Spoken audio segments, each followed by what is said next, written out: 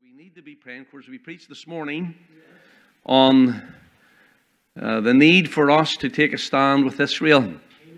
And we talked much about that this morning, but I just want to remind you tonight that Jewish people all around the world tonight are at risk, and many of them are in fear. And some of you are on Amir Sarfati's telegram, and he just put this out this afternoon. There were Jewish people traveling back to Russia. I don't know why they would want to do that, but you know, there's a threat to their existence right now with this war going on. And their plane left Tel Aviv, and they wanted to refuel in Dagestan, which is one of the southern Russian nations, which is Islamic. And did you know that they thought there were people in the hotel, and these Muslim people surrounded the hotel because they heard there were Jews inside. And they actually brought people in. They went through the rooms to make sure there was no Jews there. And then they heard that the plane was landing. And looked like to me, there was hundreds of, it's right on a site right here, there was hundreds of them that went out to the airport to meet the planes. Because they heard there was Jews on the planes refueling going to Russia. And what would they do with them? I'm telling you, this is all around the world right now. And we need to be in prayer for Jewish people and for their safety. And stand with them wherever they might be. All right, well, at this time, we'll dismiss the young people to the youth fellowship this evening. And Brother Jeremy, as he leads that. And for the rest of us, we will turn, please, to the book of the Revelation, chapter number 6. The book of the Revelation, chapter number 6. And we're glad to have visitors with us tonight. Thank you for coming. And we hope that you'll feel very welcome in our Bible study this evening. Now, for the last 18 years, we have been going through the New Testament. Beginning in the book of Romans. I guess we should have started maybe in Matthew, but we started with Paul's epistles and the book of Romans, and we're now up through Revelation chapter 6. And tonight we're continuing our study in the book of the Revelation in our Bible study time. And we looked already in chapter 6 at the 4 horsemen of the apocalypse. We're going to kind of just do a little bit of review since we've been gone for a couple of weeks. And usually we have charts and stuff, and we will have a whole lot more of that, but we don't have that tonight. But you will remember in the book of the Revelation, through chapter 3, in chapter 1, I think it's verse 19, he gives us the outline of the book, the things that thou hast seen, the things that are, the things that shall be hereafter. And those things hereafter really began in chapter 4. Chapter 4 and chapter 5, John is taken to heaven. And the throne room of God, what a wonderful study that is, to see what the throne room of God looked like and who is there. And of course the Father is there, and the Lamb, the Lord Jesus, is there. You have the 4 beasts, which we believe are seraphim that surround the throne of God. And then you have the 24 elders, which are representative of the church that has already been raptured, taken to heaven. Those 24 elders take their crowns and they throw them at Jesus' feet. And they worship him. They worship him in chapter 4 as the creator, that he is worthy because all things were made by him and for him. And then when we get to chapter 5, they worship him as their redeemer, that thou hast redeemed us out of all the nations of the earth. So angels can't sing that song, but the redeemed can. Now when we come to chapter 5, the end of that, we have... as we come into chapter 6, chapter 5 introduces us to the scroll. And in that scroll there are 7 seals. Not all along the first lip of the scroll, but there's one on the first lip. When that's broken, it's unrolled. And everything in the first seal has to be fulfilled. It has to be executed. In other words, the scroll is the plan of God for the end of this world. And really... up to the time that Jesus comes and reclaims that which rightfully belongs to him. Satan will be evicted, the squatter will have to go, and the person who made us and bought us will come and establish his kingdom on the earth. But in order for that to happen, the 7 seals have to be unsealed. So after the second seal, and he rolls it out a bit more, there's a third seal. And that has to be broken, and it rolls out a wee bit more. Now, we've already looked at that. In chapter 6, the first 4 seals are the 4 horsemen of the apocalypse. And we find that here in Romans chapter 6 from verse 1 down to verse number 8. And that was our message last time. And those 4 seals, these are 4 judgments that are coming upon the earth. And the first one is the white horse, he that sat upon the white. He has a bow but no arrows. And we interpret that as the Antichrist who comes on the scene when the tribulation begins. In fact, it is he who begins the 70th week of Daniel when he makes a covenant with the Jewish people. Not so much a peace covenant, but a covenant whereby they are allowed to worship on the Temple Mount, that they will sacrifice on the Temple Mount. 3.5 years into that period of time, he causes that sacrifice and oblation to cease, so he breaks the covenant halfway through. So the Antichrist comes with diplomacy and peace, riding upon the white horse, victory, a man of great charisma and words, and the world will wander after him. The world is seeking for a man to sort out all of their problems. They're seeking really for the Messiah, but unfortunately they accept the false Messiah, who is the Antichrist. And then we have the red horse, and that speaks about war. Peace is taken from the earth.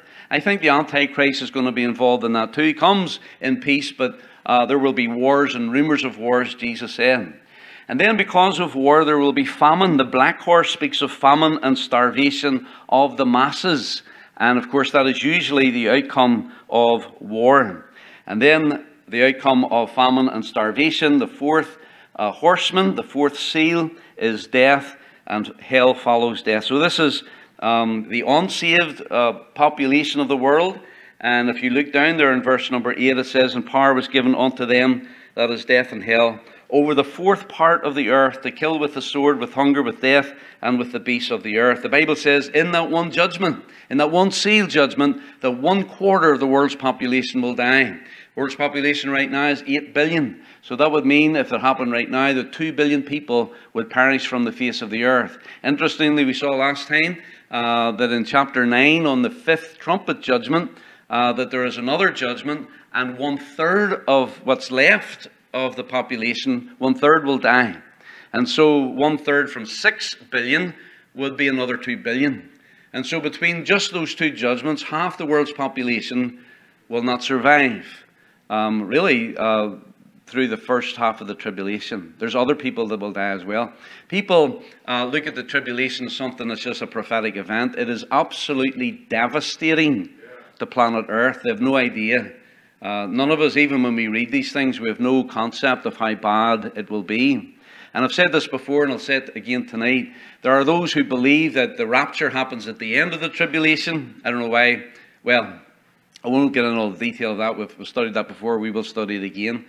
But they have this idea that the church will go through. You'll hear them say the church is going through the tribulation. Can I say to you that if the church entered into the tribulation, the vast majority of the church would not come out on the other end. We would not go through the tribulation. We might go into the tribulation, but we would die in the tribulation. And you're going to see this in the 5th seal that we're going to look at tonight. And so the Bible always, for the believer, for the Christian, speaks of the rapture as a comfort one another with these words. It is a blessed hope. And if you put the rapture at the end of the tribulation, and I've got to go through the tribulation in order to get the rapture, that's no comfort to me. I would rather die before the whole thing starts, if that's okay with you. But no, you see, the rapture is when Jesus comes for his bride. He comes for his ambassadors. You know, a country will always, that's what they're doing right now in the Middle East. They're recalling their diplomatic staff. They're calling their ambassadors. They always do that before they start sending bombs over. And God one day is going to start sending bombs on this planet. It's coming in judgment. The day of judgment is coming. Before the judgment comes, he calls his diplomatic staff. We are his ambassadors for Christ. He takes us home before he declares war on the world.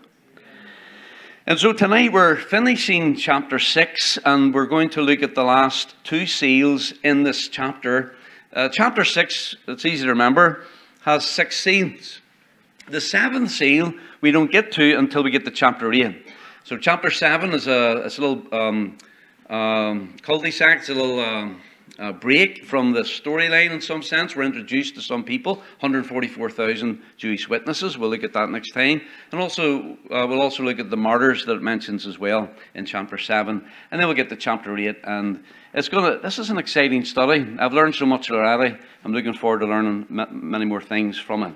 So let's look tonight at chapter 6, and we're going to pick up the reading where we left off last time in verse number 9. Verse 9 is going to speak about the 5th seal. Verse 9 through 11, verse 12 through verse 17 will be the 6th seal. So seal 5 and seal 6 tonight. Verse number 9.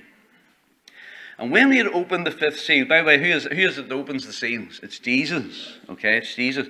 And when he had opened the fifth seal, I saw under the altar the souls of them that were slain for the word of God and for the testimony which they had. And they cried with a loud voice, saying, How long, O Lord, holy and true, dost thou not judge and avenge our blood on them that dwell on the earth?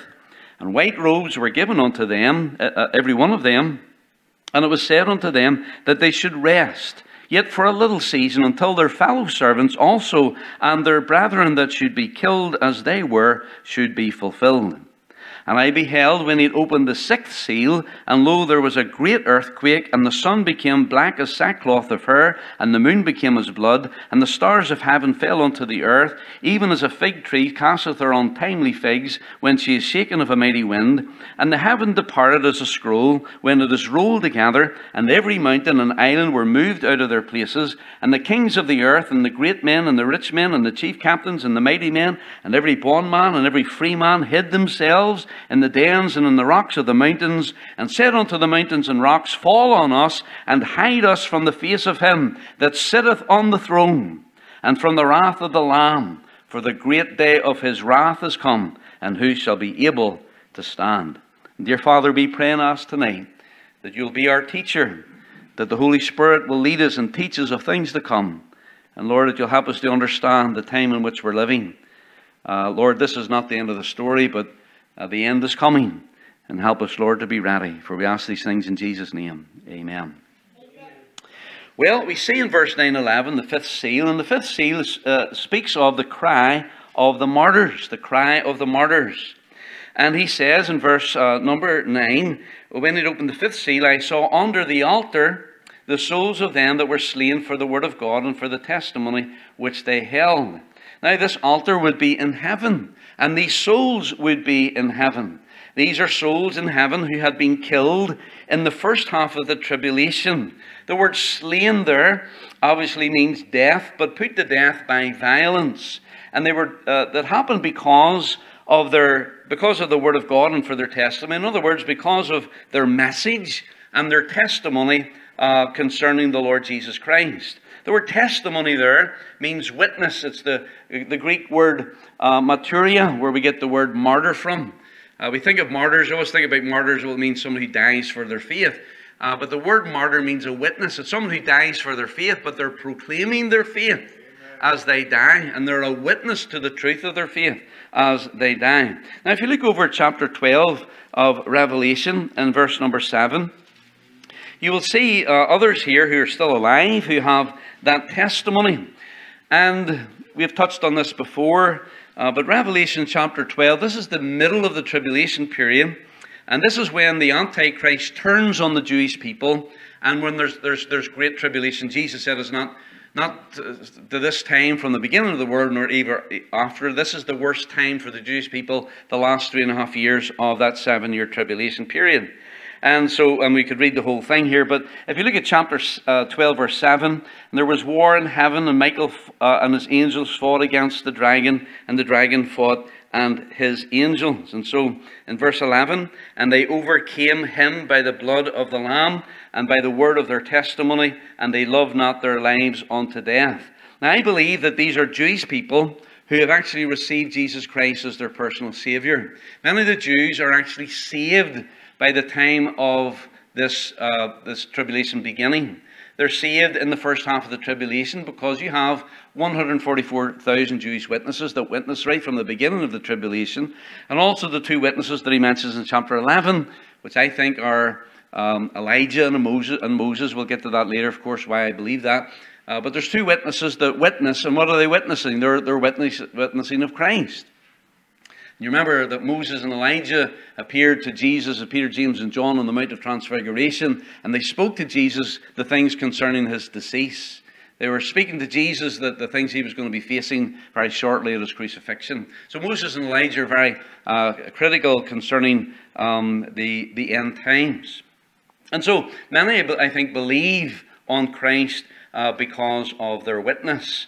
And if you look down in verse number 17, it says, the dragon was wroth with the woman and went to make war with the remnant of her seed, which keep the commandments of God and have the testimony of Jesus Christ. So when it speaks about that they suffered because of the word of God and their testimony, what testimony was it? It was their witness, their testimony of faith in Jesus Christ. And that's what got them killed.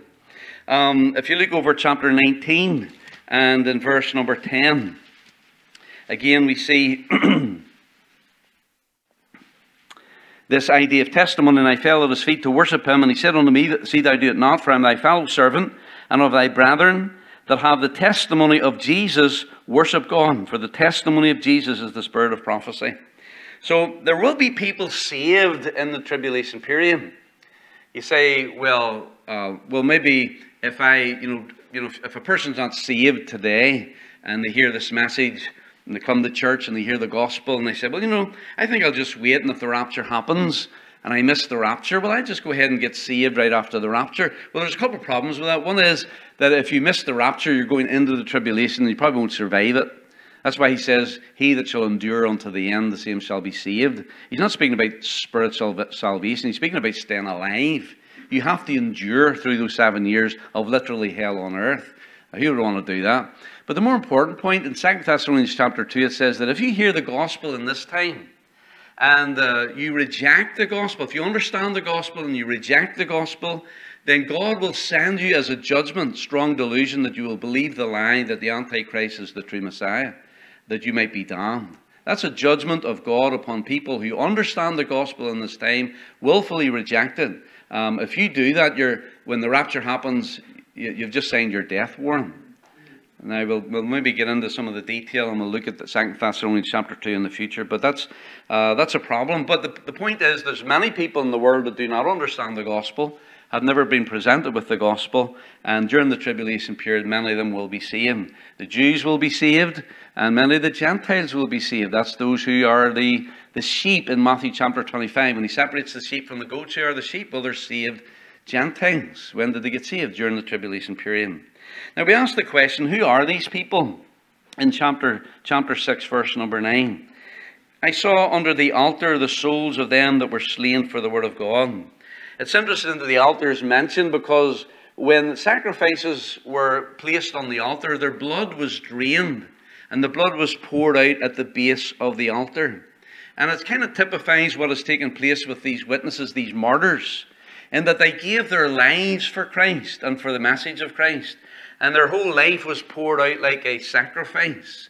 Of course, Paul tells us in Romans chapter 12, verse 1, I beseech you therefore, brethren, by the mercies of God, that you present your bodies a living sacrifice. And all of us, whether we're martyred or not, should be willing to die. But we should also be willing to live. Amen. Some people say, well, I'm willing to die, but they're not willing to live. And you got to be willing to live if you expect to be willing to die as well. Well, who are they? Well, first of all, these people are not the church. They're not the church because the resurrection and rapture of the church-age saints has already happened. We're gone before the tribulation. That's typified with what you see in chapter 4, verse number 1. These are the tribulation saints. And it's interesting also in verse 11, it says, and white robes were given unto every one of them. Now we know that the church will be red and white linen, white and clean. But when do we get our robes? When do we get our white linen, clean and white? Well, in Revelation 19, it says that his wife has made herself ready. This is at the end of the tribulation in heaven. And by the way, we're there in glorified physical bodies. We've got physical bodies, right? Because the rapture is the resurrection. When our spirit, if you've already died, your spirit is reunited with a glorified body that comes up out of the earth. And then those of us who are alive and remain under the coming of the Lord, we get changed. We get a resurrection and a resurrection body without even dying. How about that? And so we get a body like Christ's glorified body. The Bible says we shall be like him. And we will be caught up together to meet the Lord on the earth. So we're in heaven while the tribulation's going on the earth. But we do not get our robes of white until Revelation 19, just prior to the second coming of Christ. So we get our robes at the end, but these people are getting their robes right in the middle. Now the interesting thing here is this also, that, let me see if I'm where I'm supposed to be here. Sometimes I get ahead of myself. Yeah, I think I am ahead of myself. Let me just mention, okay, let's look at the second thing. We'll get to the ropes here in just a moment. Look at verse 10. What did they cry? This is the cry of the martyrs. And they cried with a loud voice, saying, How long, O Lord, holy and true, dost thou not judge and avenge our blood on them that dwell on the earth? You know, we've been reminded of what it is to be slaughtered, to die, to be slain, to die a violent death, if you've been watching what has been taking place in Israel in these last 3 weeks. Of course, October 7th, 3 weeks ago, is when it took place. And we mentioned that this morning. When I first heard about it, I thought, well, that's unusual. 100 Israelis in terrorism being killed, and then later it was 1,400. And it's not just that they died, it's the way that they died. It was horrible. They were butchered. They were slaughtered. And to die a violent death like that, most people don't die like that. And it is, obviously very concerning. And these martyrs were slain. They died that way. And they cried with a loud voice, How long? How long, O Lord, holy and true, dost thou not judge and avenge our blood on them that dwell on the earth? You see, the Bible teaches us that innocent blood cries for justice. We get that. Let's just keep your place there and go to Genesis chapter number 4 and verse number 10. The first person that was ever born in this world was a murderer. His name was Cain, and he killed his own brother Abel over a religious issue. And it says in verse number 10, when God approached Cain, he said, What hast thou done? What have you done? And that's a question some people will be asked. We could ask people today. I remember seeing an interview of one of the leaders of Hamas.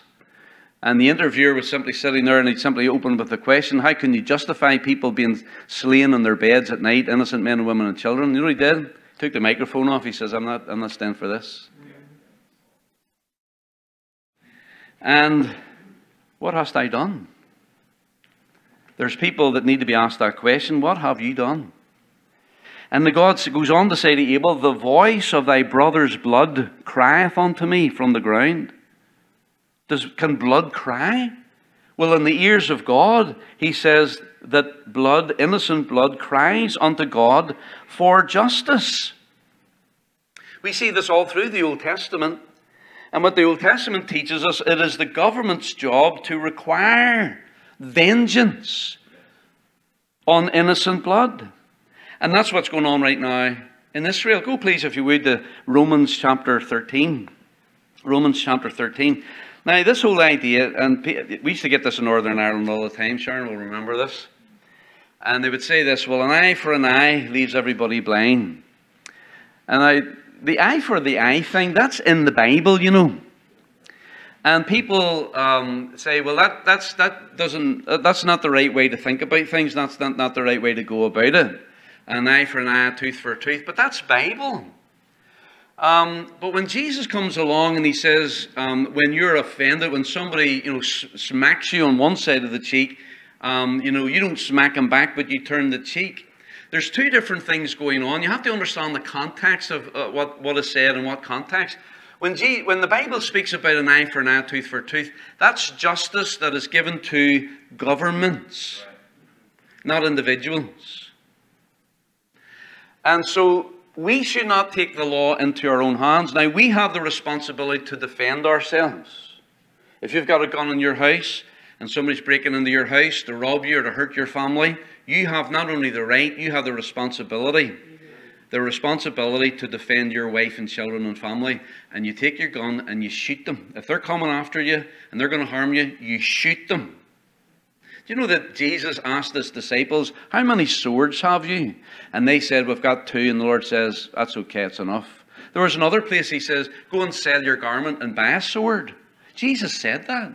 Because there is a biblical, godly responsibility for self-defense. Now, revenge is different, and the law reflects this. If somebody comes into your house and you shoot at them, and don't shoot, not shoot, but shout at them.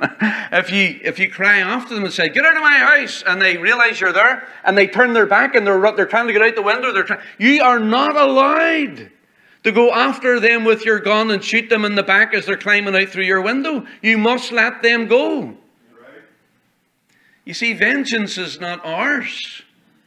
Vengeance belongs to God and God's ministers. And the ministers of God for vengeance is the government. And so the eye for the eye thing is not for you as an individual, but it is legitimate and it is given to government. And for us as individuals, we are to turn the cheek and we are to go the second mile and we are to give grace and mercy and turn things over to the Lord. Vengeance is mine, I will repay, saith the Lord. But vengeance and self-defense are two different things. Now in Romans chapter 13, so this idea that saying to Israel, well, an eye for an eye, a tooth for tooth leaves everybody blind, that's not biblical. And it's not what God wants. God says when, and you get this in Genesis chapter 9, when God gave it to Noah, he says, if a man sheds man's blood, then by man shall that man shed his blood. His life is forfeited. The Bible teaches capital punishment. If you go out and kill somebody, and you murder somebody, the Bible says capital punishment is what you deserve. A life for a life. Now in Romans chapter 13, please, if you look, and we're talking about these souls under the altar, and they're crying, Lord, how long will it be before you judge and you avenge our blood? These souls are crying out for justice. Is that a wrong thing? It's not a wrong thing, it's a right thing. It's in the Bible. You think that God expects people to be slaughtered and slain and just to lay under it and say, well, we just forgive you? No, let me tell you something. God is a God of justice. And there's a payment that has to be paid for that.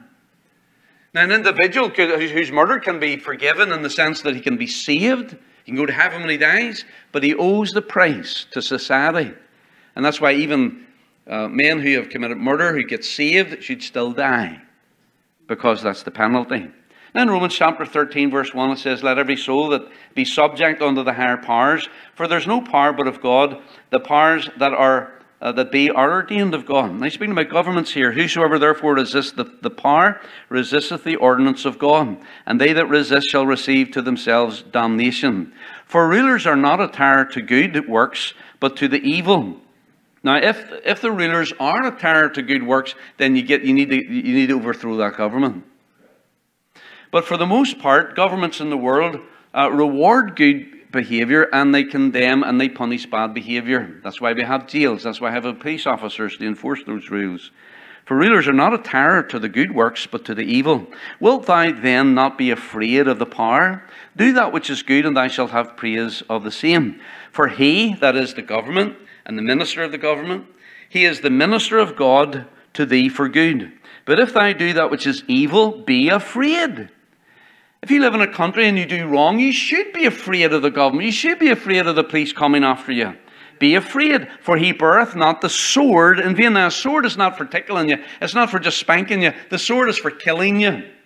And the government has a responsibility, depending on the crime, to exact vengeance. And the Bible says here, he beareth not the sword in vain, for he is the minister of God, a revenger to execute wrath upon him that doeth evil. Wherefore we must needs be subject, not only for wrath, not only for the punishment's sake, but as believers also for conscience sake. We want to be right with God and with man. We want to have a clear conscience, that we're not out robbing and we're getting away with it. Well, you might get away with it, but God's watching and your conscience is defiled. But he says that the government and those in powers, they bear not the sword in vain. They are the minister of God, a revenger to execute wrath. We said this a few weeks ago, that, death penalty is not for the purpose of reformation. Now, some things in jail, young people go wayward, and there's programs in the correctional centres to correct your behaviour and to change your direction of life, and sometimes that works. Many times it doesn't work. But there's some crimes that you can commit, and correction has nothing to do with it. It's vengeance. It's paying the price that you owe to the society. You take someone's life, they're going to kill you. They should kill you. He's a revenger, a minister of God, bringing vengeance, a revenger, executing wrath on him that doeth evil. Now, what is Israel doing right now? Now, I don't want to get into the whole section on this, but just to say this, that Israel has every right to go to the people who callously murdered men, women, and children and kill all of them. Yes. And I will tell you this, to talk about the innocent people, and I've prayed for the innocent people in Palestine, and there will be innocent people caught up in that. But I will tell you this, there's many people who are not in uniform, they're dressed as civilians.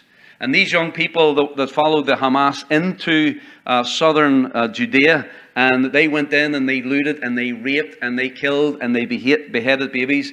And it was young fellas in tracksuits that went in to do that. The same ones that are going to be out on the street and the world's press with all these innocent civilians, and many of them are just as bad as the people with the guns in their hands. And they voted them in, by the way. I'm not saying that there's people there that don't want Hamas. Hamas has just wrecked the Gaza Strip. All of these Islamic jihadists kill and destroy. They're a culture of death. And when they're in control of your government, which is Hamas, is the governing body in the Gaza Strip, then it's just disaster for the people there. But I'm telling you, there's people there, not just ones in uniform, that deserve to die. And if Israel has anything to do with it, they will die. And I'm telling you this, they have every right to do that. Every right. And it's the only way that Israel can bring peace to its own borders. And if they're not strong, they're dead. Golda Meir said if the Arabs laid down their arms, we would have peace. Or there'd be no more war, she said. And she said if the Jews laid down their arms, there would be no more Jews. If Israel laid down their arms, there would be no more Israel. See, Israel has to lose one war. They've won every war that they've had. The War of Independence, the Six-Day War in 67, the War of Yom Kippur in 73. They've won every war that they've fought. They only have to lose one war, and it's over for them. This is an existential threat. Their existence depends on vanquishing their enemies. And it's biblical, it's right, because here with these slain people, they're crying, how long, O Lord, holy and true? God is holy and God is true, and He's a God of justice. Justice will prevail. And let me tell you something, these two right here, Sharon and David and myself, grew up in Northern Ireland. We know what it is to live in Belfast and Northern Ireland, that live with injustice for 30 years, where people killed in cold blood, they were not brought to account. And my question was, if there's a God in heaven, can He not see what's going on? Can He not do something about this? But you know, there is a God in heaven. And judgment is coming.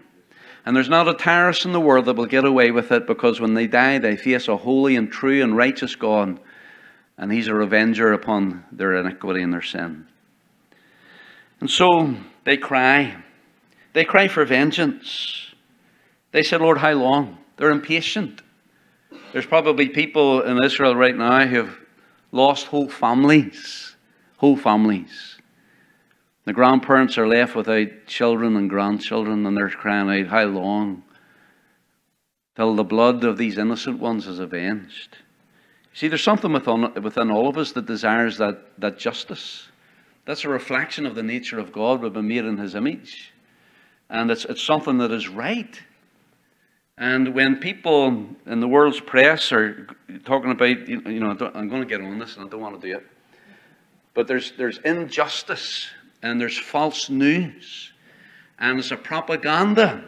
I could tell you a whole lot more about that. And we've got to be discerning and thinking what is right, what is right. And no matter how hard it is, do what is right. Do what is right. It'll all come out in the wash. And if you do what is right, then it will be right in the end. Well, what are they told? They cry unto the Lord, and the Lord answers them back in verse number 11. First of all, He says in verse 11, and white robes were given unto them, unto every one of them, and it was said unto them that they should rest yet a little season until their fellow servants also and their brethren that should be killed as they were should be fulfilled. Now, first of all, we have this little phrase at the beginning of it, before they hear what they're told. It says that white robes were given unto every one of them. Now, these are souls under the altar in heaven. Now, the question is this. Can a spirit or a soul wear clothes? Now, that's a very interesting question. And to be honest with you, I don't know if I have the answer. And I've read several commentaries. Don't think they have the answer either. I want you to look over at 2 Corinthians chapter 5 for just a moment. It just seems strange to me that, that spirits can wear clothes, these white robes. These souls are robed with white robes. And the question is always, asked, we'll be able to know each other in heaven? Will we recognize each other in heaven? What will it be like when we go to heaven? Now, we know that the Bible says the death is the soul departs from the body, as the body without the spirit is dead. So faith without works is dead. So the definition of death is when the spirit leaves the body, never to return. It's not a near-death experience. The spirit leaves. I remember when Rachel died, it said that she died in burying Benjamin, and it says that as her soul was in departing, for she died. The Bible says, Paul says, he says, to depart and to be with Christ is far better. You see, it's not that you have a soul. You are a soul. You have a body. The body is the house in which your soul lives. And you look through the eyes, the windows of your house right here. David talked about the windows of his house. That's his eyes. And some of us have double glazing. So we have our windows and we have our glazing over our windows. By the way, I think when we get our new bodies, we won't have the need of that. So there's many things we don't understand. We know in part, but then shall we know even as also as we are known. But in 2 Corinthians, there's an interesting thing. I'm not sure if I would go along with this completely, but I thought I'd just throw this out to you. In 2 Corinthians chapter 5, verse 1, it says, for we know that if our earthly house of this tabernacle were dissolved, what's that? That's your body. We have a building of God, an house not made with hands, eternal in the heavens. For in this we groan earnestly, desiring to be clothed upon with our house, which is from heaven. Now, this house is from earth. This is earthly. But the Bible says that every believer has a house that is from heaven. Now, originally, and I probably would still go along with this, that he's speaking about our glorified body. Our glorified body is a heavenly body. He talks about this in 1 Corinthians 15. But some people believe that there's an intermediate type of body that you have when your soul departs this body and you go to heaven, that somehow you have some sort of physical, it's not your glorified body, but it's some sort of temporary body that you live in until such time as your physical body is changed and glorified and resurrected, and then your soul is reunited with that glorified body. So I don't know, but it's interesting that he talks about this. Verse 3, if so being clothed, we shall not be found naked. And I think the important thing about it is this, is it's not when you die that you're just floating around in heaven. And, people can look right through you. I mean, Jesus said that, remember his resurrection, he says, don't be afraid. He says, a spirit hath not flesh and bones as ye see me have. He was physically resurrected in the physical body. Touch me and handle me, he says. Spirit doesn't have flesh and bones as you see me have. But I wonder, is there the possibility that if we die before the rapture, that our soul goes to heaven, but somehow in heaven, our existence in heaven is that we have hands and feet and eyes. I mean, think about the rich man and Lazarus. Send Lazarus that he may dip the tip of his finger. Now, wait a minute, he just said that Lazarus was buried, the rich man died and was buried. And in hell he lifted up his eyes, and of course at that time you had, hell was a compartment, it was a waiting place, and even the saved people waited. They waited in paradise. And the rich man could look over into paradise. Send Lazarus that he may dip the tip of his finger in water and cool my tongue, for I am tormented in this flame. And Abraham says, it's impossible, there's a great gulf fix. He can't go to you, you can't go to him. But he could see. And he said that he had a tongue. And he said that Lazarus had a finger. And yet we know that their bodies were, you see what I'm saying here? That somehow there's the possibility that even when we die and we go to be with the Lord, that we will still be able to have some sort of a physical aspect to us. And these souls then are able to put the white robes on, whatever that entity might be. It's interesting also, you've heard of, is it ghost pains, I think, that people talk about? So if a person has his leg amputated, he doesn't have a right leg anymore. He's lying in the hospital, he's only got one leg, the right leg's gone. And his right foot is in pain, or his right calf is itchy. And he's all these experience of a body part that he doesn't have anymore. That's kind of strange. Maybe it's all in your brain or whatever. But it's interesting that there is that possibility. I'll tell you this, that when we go to heaven, there's no disappointment. Amen. You will know each other. You'll know more about each other then than you will now. We shall know even as we are known. There's no disappointments. If I died when I'm 70, my grandchildren know me as an old man. when they die. Thank you, brother. Boy, the old ones are getting it tonight, aren't they? From between Jeremy and me. Saying 95, is that good enough? 95.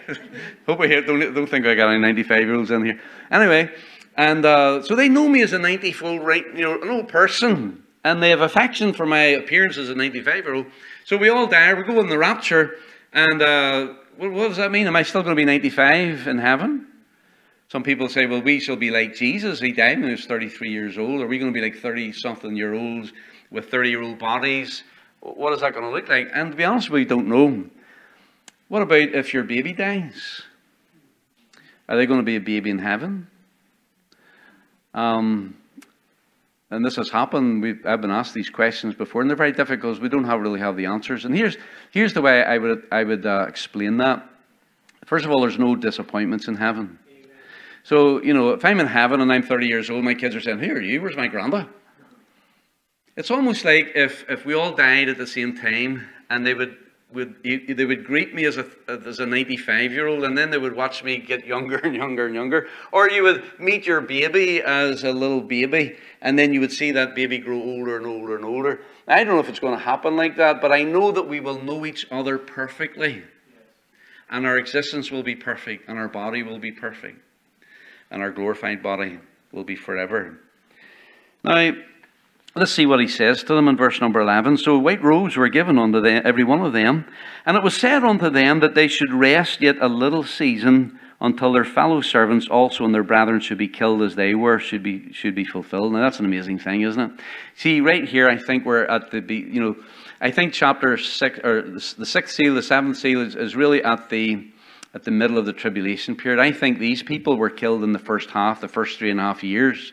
But there's another 3.5 years coming. And what the Lord says is rest.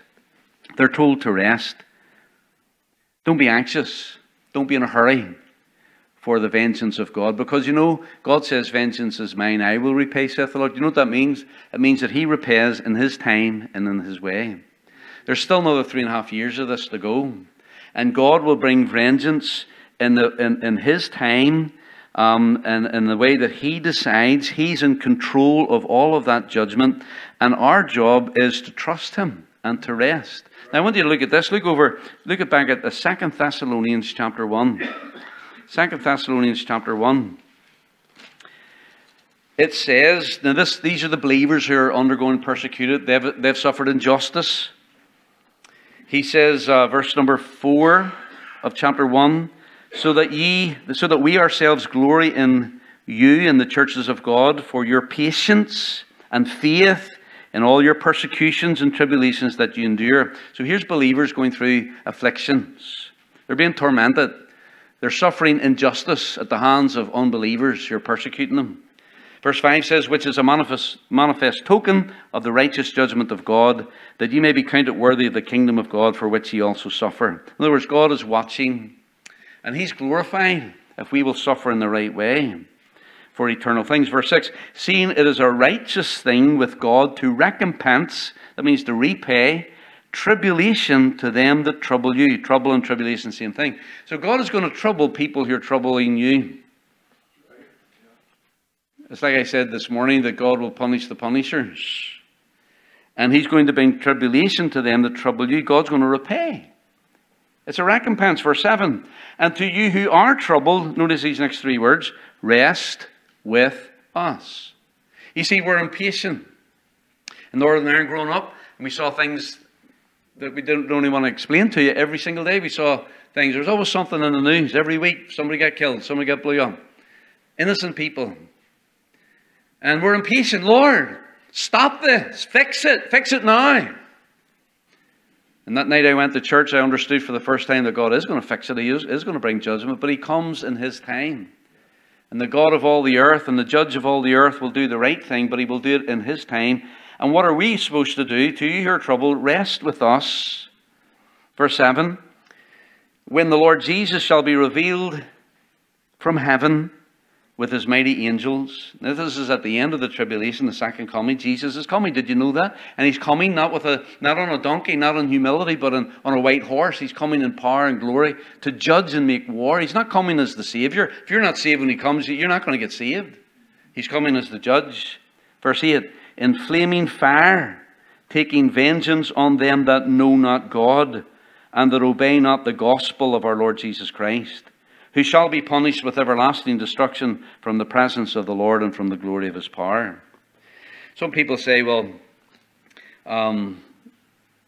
putting space in here is something that's illegitimate. In other words, the rapture and the second coming has to be the same thing. I don't understand that. He says wait, he says rest.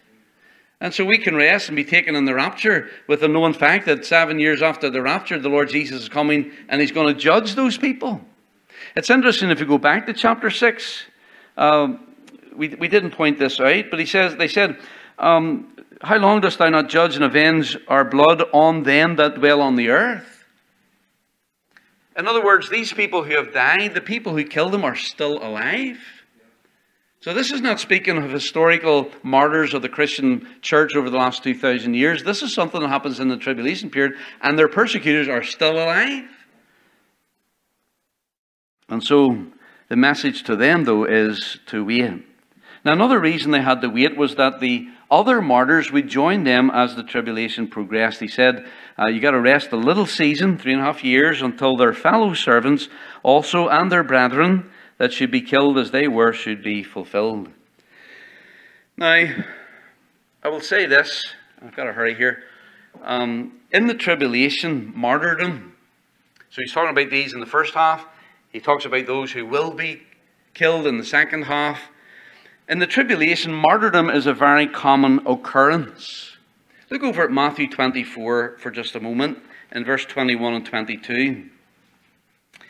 He says, and we've quoted this tonight already, for then shall be great tribulation. Now, when is he talking about? Well, that goes back up to verse 15. When he talks about the abomination of desolation spoken by the prophet Daniel. So that's in Daniel 9 and verse 27, when the Antichrist breaks the covenant in the middle. He comes into Jerusalem, into the temple, 2 Thessalonians chapter 2, sets himself up as God, and that's when he starts really persecuting. Again, we saw that in Revelation chapter 12. So he says in verse 21, for then shall be great tribulation, such as was not since the beginning of the world to this time, no nor ever shall be. Now he's speaking about specifically here the wrath of the Antichrist upon the Jewish people. It's going to be the worst time ever. Worse than Hitler. 6 million people dying. Worse than that. And so we mentioned this already today, but in the Second World War, there was in the 1930s there was 18 million Jews, and Hitler slaughtered a third of them. 6 million. Today there is about 14, maybe 15. So they're still not even back up to what they were before the Holocaust. They had 18 million. Now they're at about 15 million.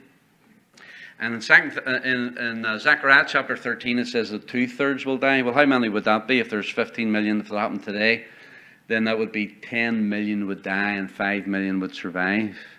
So that would be 10 million is more than 6 million, right? We'll see what Jesus is saying here in verse 21. During that future, at the abomination of desolation, that future tribulation, it's the worst time ever. Never been a time like it until this time, nor never after.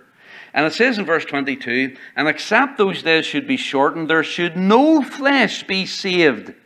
But for the elect's sake, those days shall be shortened. And the elect, of course, are those who are saved in the tribulation period. In other words, if God didn't intervene, nobody, no believer at all would survive the tribulation. That's what I'm saying. Church wouldn't go through the tribulation. Church would die in the tribulation.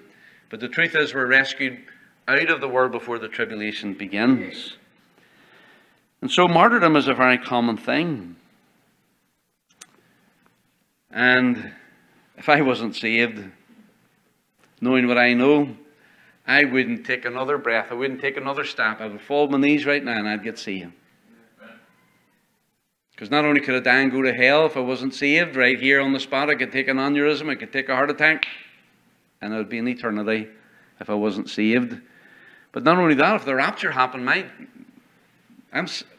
doom is sealed. And not only that, but I would die in the tribulation period.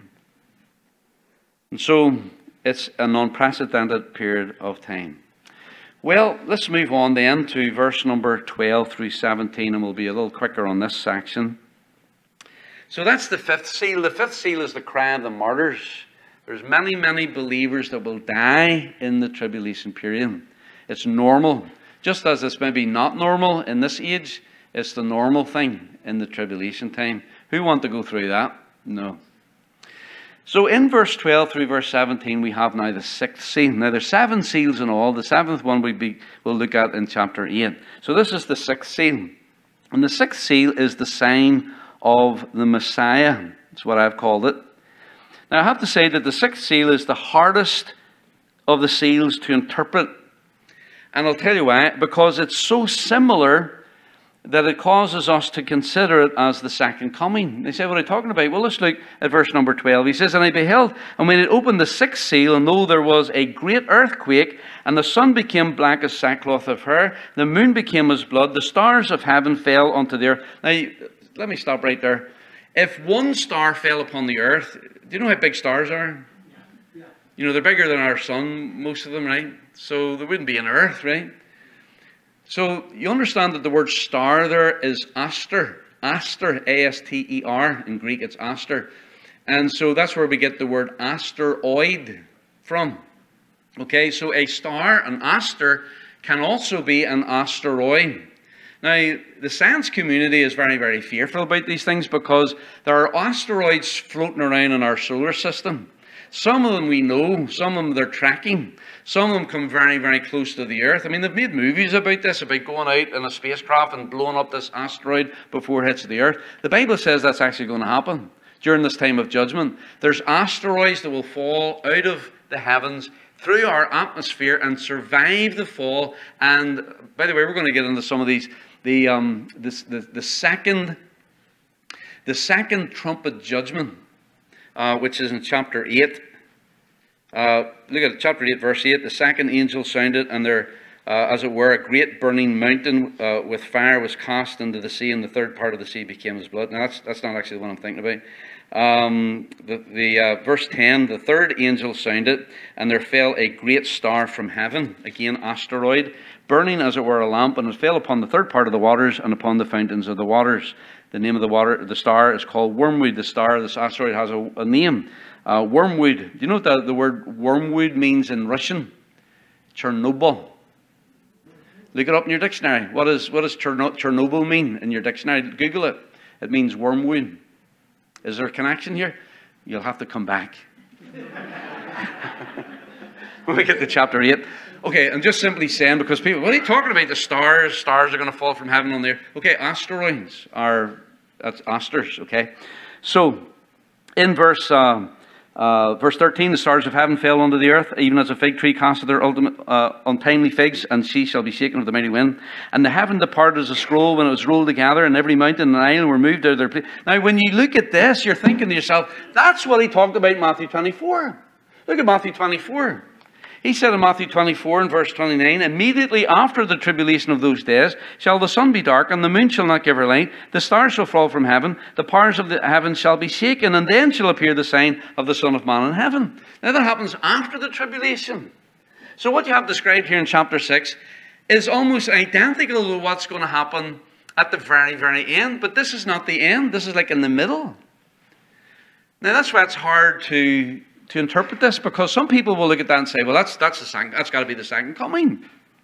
Well, what's the second coming doing in chapter 6 and the sixth seal? Because you've got the seventh seal, and out of the seventh seal comes 7 trumpet judgments, and out of the 7th trumpet judgment is the 7 seal judgments. You got all these future judgments ahead of what we find in the sixth seal. So why is this is he talking about the end when you got all these other things that take place first before the end? And so it's difficult. And some people have, I think, went astray on this. Now, the thing that helped me is I agonized over this. And sometimes you have to agonize over scriptures. And it's like detective work. You're looking for clues. And there are differences in this compared to Matthew 24, what we just read? What are the differences? Well, let's go back here and look at verse 15. It says, "And the kings of the earth, and the great men, the rich men, the chief captains, mighty men, and so on, hid themselves in the dens and the rocks of the mountains." So when the sixth seal happens and the sun is darkened and the moon becomes blood and these asteroids are hitting the earth and there's a great earthquake, all the people of the earth, big and small, great and not so great, they're hiding in the caves of the earth. They're running from this scene that they're seeing, because he says that the heaven, verse 14, the heaven departed as a scroll, as it is rolled together, and every mountain and isle. So the heaven is rolled together as a scroll. Now, we talked about this before. Where is heaven? You got the first heaven, which is the atmosphere. Second heaven, outer space. Third heaven. You know, the third heaven is so far away, you couldn't be able to hear anything, yet people heard God out of heaven. They couldn't see anything, but Stephen could see Jesus standing at the right hand of the Father, that heaven was opened. So how can you see into something that is billions and billions and trillions of light years away? How can you hear anything from something that is way out there? And what I've concluded is that heaven is not way out there. Of course, and I don't want to get into it, because I'm not I went fishing instead of taking math class, so I'm not very good at any of that. But you know, there is string theory and different, the theory of relativity, where they think that there is a fourth dimension. That the universe is not just, linear, but you can go from one point of the vast universe in a very small distance of time. It's kind of like I don't know. You'll have to look. But what I'm saying is, it is a scientific possibility that there's a fourth dimension. And usually the door of heaven is closed and we can't see that fourth dimension, but there are times when God opens it and he lets us see right into heaven. I think that's what happens. I think that's what happens here. And so when they see the scene of the heaven opened, what do they see? Well, look at the last part of verse 16 says, "They said to the mountains and rocks, fall on us and hide us from the face of him that sitteth on the throne and from the wrath of the Lamb." So the person that they're dealing with, where is he? He's in heaven. What's he doing? He's sitting on a throne. What are they doing? They're hiding themselves from that vision. In verse 17, they say, "For the great day of his wrath is come, and who shall be able to stand?" Now, the difference between this and the second coming, in Revelation chapter 19, well, let's look at Revelation 19. Again, we see heaven opened. Verse 11, "And I saw heaven opened, and behold a white horse, and he that sat upon him is called Faithful and True, and in righteousness he doth judge and make war." This is Jesus, the second coming not on a donkey, but on a white horse. Now, when the great men and the great men and the kings of the earth and the rich men and chief captains and so on, when they see Jesus in chapter 6, he's not on the horse. Where is he? He's on the throne. And in chapter 6, they're not coming out to meet him. They're not coming out to fight him. What are they doing? They're hiding themselves. But when you come to chapter 19, when they look up, they see Jesus on the white horse, that he's coming. And not only that, they're not hiding from Jesus at a second coming. They're there to fight with him. And in fact, if you look down at verse 18, it says that you may eat the flesh of kings, the flesh of captains, mighty men, horses, them that sit on them, flesh of all men, both free and bond, both small and great. But they had come, verse 19, saw the beast, the kings of the earth, and their armies gathered together to make war against him that sat upon the horse and against his army. So these are subtle differences, but I think they're very important differences. You say, well, what really is the significance then of this sixth seal? Well, the significance of it is this. First of all, this is a sign to the world of what is now coming in the seventh seal. See, the seventh seal is where really, because when you think about it, the four horsemen of the apocalypse is God's hand of judgment in anyone. Well, you could say generally he was. It's the Antichrist coming in diplomacy. You have the armies of the world that are fighting with one another. As a result of that, there's famine in the land. As a result of that, there's death. A quarter of the world's population die. But is God's hand directly involved in that judgment like he is in all of these other judgments? No. But when you get to seal 6, this is a sign that the day of judgment has arrived. And God is directly going to orchestrate the next judgments, the seventh seal, the seven trumpet judgments, the seven bowl judgments, he is going to personally orchestrate that. Angels come. He's directing the angels with the bowls to pour it out. And all the trumpet judgment, the angels blow the trumpets in heaven, and things happen on the earth. This is the hand of God's righteous judgment upon the earth. And up to seal 6, it hasn't happened. Seal 5 is about the martyrs. God didn't kill the martyrs. But it's the cry of the martyrs, crying out for justice, crying out for vengeance. And then God says, open seal 6. And when the sixth seal is opened and it's all read out.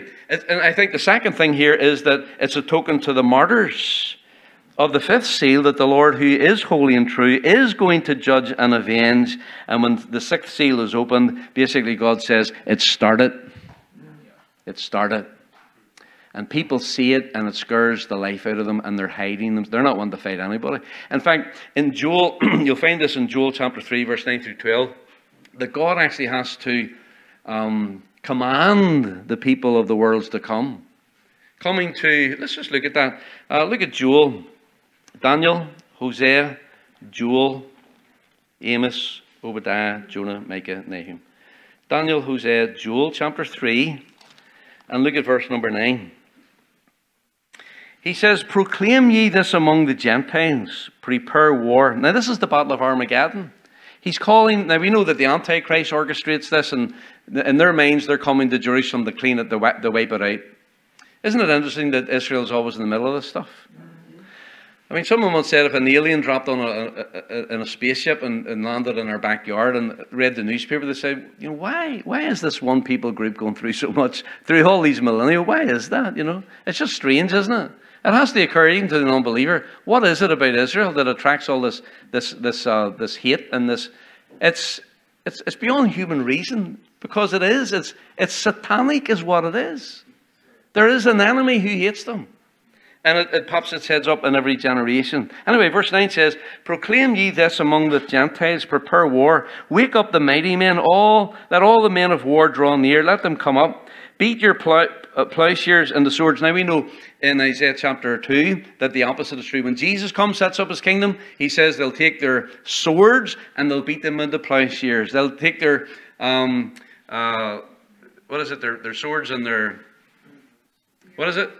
spears and the pruning hooks. So they take their instruments of war, melt them down, make farming implements. So there's going to be lots of farming in the millennial kingdom, but there'll be no more war. Not war. And for an unbeliever to say we're in the kingdom, are you joking me? In Revelation 20 it says that Satan is bound for they literally will tell you this, that Satan is bound right now. Are you joking me? The Bible says there will be no more. They will learn no more war. There will be no hurt in my holy mount. When Jesus comes, there's peace on earth, goodwill toward men. That hasn't happened yet. But before that happens, here's what he encourages them to do. He says, take your farming implements and make instruments of war out of them. He says, I'm calling you to a fight. This is the Antichrist and all the God haters, the enemies of God. He's saying, come on. You want to fight? Let's fight. Beat your plowshares into swords and your pruning hooks into spears. Let the weak say, I am strong. Some people, there's actually a Christian song about let the weak say I'm strong. That's not the context. This is speaking about unbelievers. He says, you're unbelievers, you feel like you're weak. Consider yourself strong, come out to meet me. We're going to have a war. We're going to have a battle. Verse 11, assemble yourselves and come, all ye heathen, and gather yourselves together round about. Thither cause thy mighty ones to come down, O Lord. Let the heathen be wakened, and come up to the valley of Jehoshaphat. For there will I sit to judge all the heathen round about. Put ye in the sickle, for the harvest is ripe. Come, get you down, for the press is full, the fats overflow. Remember we talked about the valley of Jehoshaphat? Isn't there today? But when Jesus comes, Zechariah chapter 14, and the Mount of Olives is divided, half goes toward the north, half goes, and so there's a valley that goes from Jerusalem right down into the Jordan Valley. That's the wine press. He's talking about put the sickle in, for the harvest is ripe. Multitudes, verse 14, multitudes, multitudes in the valley of decision. For the day of the Lord is near in the valley of decision. The sun and the moon shall be darkened. The stars shall withdraw their shining. This is the second coming. Verse 16, and the Lord also shall roar out of Zion. And see right now, God is silent. Does another thing. This is the day of grace, man's day. But the day of the Lord is coming, and everything's going to change. And the Lord also shall roar out of Zion and utter his voice from Jerusalem, and the heavens and the earth shall shake. But the Lord, thank God, the Lord will be the hope of his people and the strength of the children of Israel. Say, well, God's through with Israel. The church is now Israel. No, no, no, no, no. You see how simple it is? Just take the Bible literally. This is speaking about the second coming. And what I'm saying is, in Revelation chapter 6, in the sixth seal, the people are hiding themselves. But here, at the second coming, they're not hiding. God calls them out to this battle, the battle of Armageddon, and he will defeat all of his enemies. And so the significance of the sixth seal is this is a sign to the world of what is now coming. Because after the sixth seal, it's a token.